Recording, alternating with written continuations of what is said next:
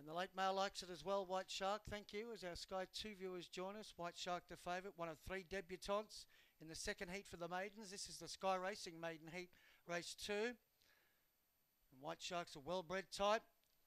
He's in good kennel and has drawn the pole position first up on debut, box 1. Well fancied, 290 into 230 fixed price, the late male.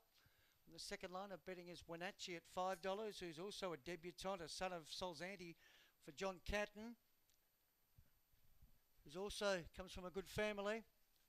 And then on the third line, you've got Where's the Star, who now trims in to join Wenatchee at $5 and $6.50 gnarly time. The lure rolls, an open race the second. We're just about set to go.